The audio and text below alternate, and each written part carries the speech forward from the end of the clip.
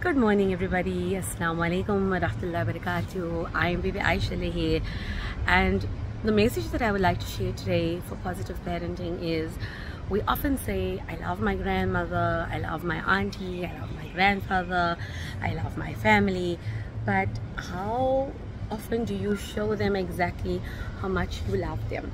It's pointless saying that I have this big family and we get together once in a while, but we're very busy and I can't go there, I don't have the time. Make the time.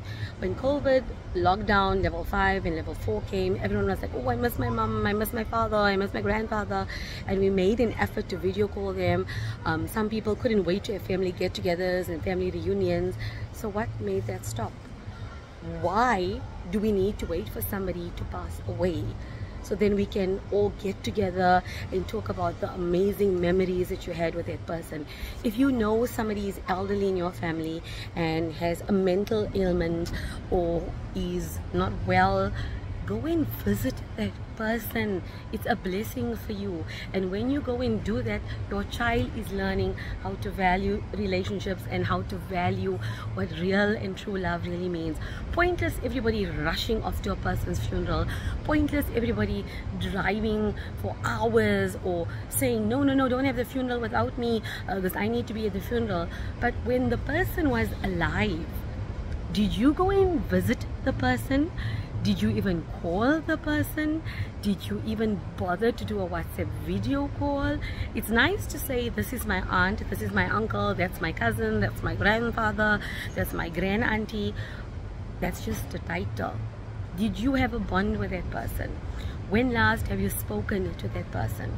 If you haven't been to visit a family member whom you know is elderly, whom you know is sick, whom you know has a challenge, whom you know is lonely, please don't rush off to go to their funeral, because it's pointless.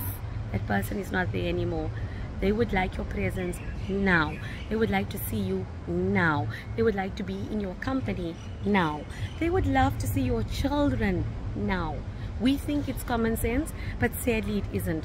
Please don't live a life of regret, because that person doesn't need your regret. That person will be, by God, happy. So ask yourself, what am I teaching my children by this behavior? I don't have time, I can't make time, I'm busy working. You are teaching your children how to treat you when you are old. You are teaching your children how to treat other family members.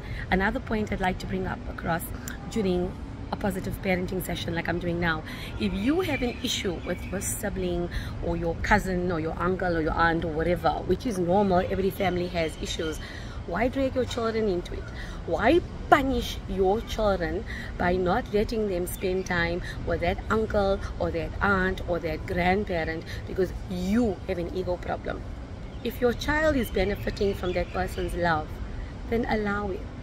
But don't let your ego come between what is natural love that a child may have for his other parent or her other parent or grandparents or uncles, aunties, cousins. We often say stop acting like children. I actually want to tell adults today, start acting like children. Maybe you will learn a lot more from them than they are actually learning from you. Important life lessons. Don't waste time. Don't think you have time. Don't live with regrets. Children will learn more from what you do rather than what you say. Your actions are dictating to them who you really are. What is the legacy that you would like to leave behind? For more videos, please tune into my YouTube channel, Bibi Aisha Lehe. Assalamu alaikum wa rahmatullahi wa barakatuh.